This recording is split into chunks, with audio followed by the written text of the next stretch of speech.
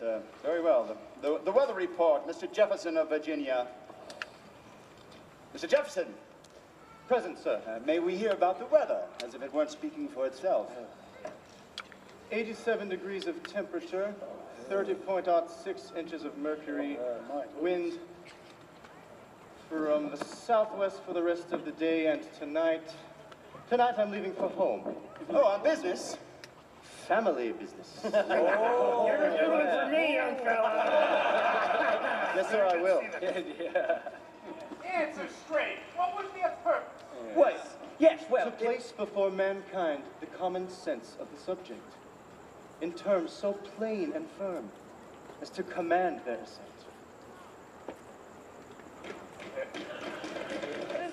This business needs a Virginian. Therefore, I propose a replacement, Mr. Thomas Jefferson. No, Mr. Adams, no. Very well, Mr. Adams. Mr. Jefferson will serve. I'm going home, too, to my wife. Move to adjourn. No, wait! It's been 6 months since I've seen her. Moved and seconded. Any objections? I have objections, lots of objections. So ruled. Congress stands adjourned. John. To see my wife. Well, Mr. Jefferson. Mr. Adams, leave me alone. Well, Mr. Jefferson. No, Adams, I beg of you. I've not seen my wife these 6 months. Leave expression now. Will you be a patriot or a lover? I love her. No! But I burn, Mr. A. So do I, Mr. J. You. You do? John. Who'd have thought it? Now, you will write it, Mr. J. Who will make me Mr. A? I. You. Yes.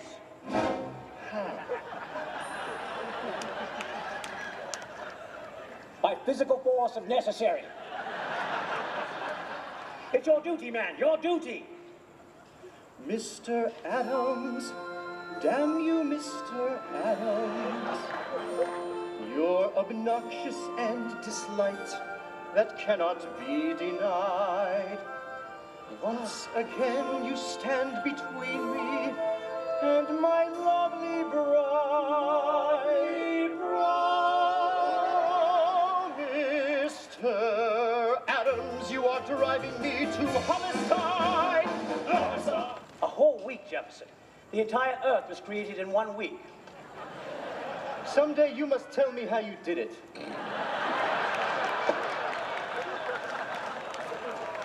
Disgusting. Look at him, Franklin. Virginia's most famous lover. Virginia abstains. Cheer up, Jefferson. Get out of the dumps. It'll come out right, I promise you. Now get back to work. Franklin, make him get to work. You, hello. Whose little girl are you? John, who is she? His wife. I hope. What makes you think so? Because I sent for her. You what? It simply occurred to me that the sooner his problem was solved, the sooner our problem was solved. He tucks it right under his chin, and he bows. Oh, he bows, for he knows, yes, he knows, that it's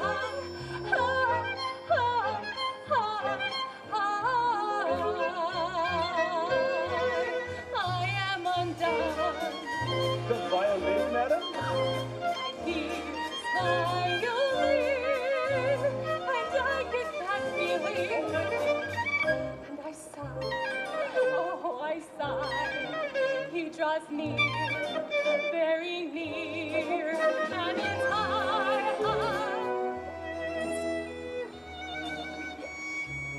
Sean, you can dance. Not everybody's from Philadelphia, Franklin.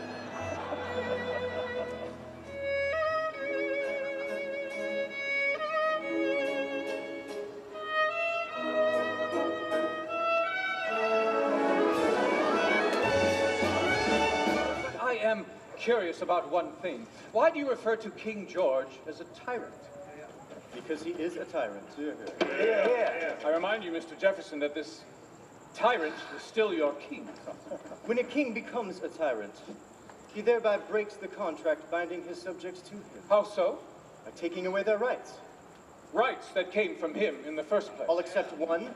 The right to be free comes from nature. Here, huzzah. Mr. Wilson, Do we in Pennsylvania consider King George a tyrant? Oh, I don't know. No, he is not a tyrant in Pennsylvania. Oh, there you are, Mr. Jefferson. Your declaration does not speak for us all. I demand the word tyrant be removed. Just a moment, Mr. Thompson. I do not consent. The king is a tyrant whether we say so or not. Here. We might as well say so. That's all. But I already scratched it out. Then scratch it back in. Put it back, Mr. Thompson. The king will remain a tyrant. Mr. Jefferson, I can't quite make out what it is you're talking about. Slavery, Mr. Rutledge. Ah, yes, you're referring to us as slaves of the king. No, sir, I'm referring to our slaves. Black slaves. Ah, black slaves. Why didn't you say so, sir? Were you trying to hide your meaning? No, sir. Just another literary license, then. If you like. I don't like at all, Mr. Jefferson. To us in South Carolina, black slavery is our peculiar institution and a cherished way of life. Nevertheless, we must abolish it. Nothing is more certainly written in the book of fate than that this people shall be freed. I'm not concerned with the book of fate right now, sir. I'm more concerned with what's written in your little paper there. They are here, yes, sir. But they are not people, they are property. No, sir! They are people who are being treated as property. I tell you, the rights of human nature are deeply wounded by this infamous practice. Then see to your own wounds, Mr. Jefferson, for you are a practitioner, are you not?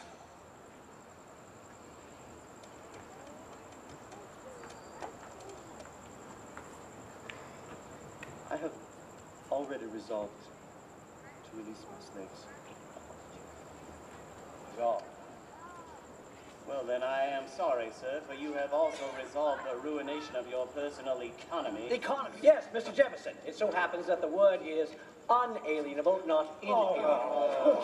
I'm sorry, Mr. Adams, inalienable is correct. I happen to be a Harvard graduate.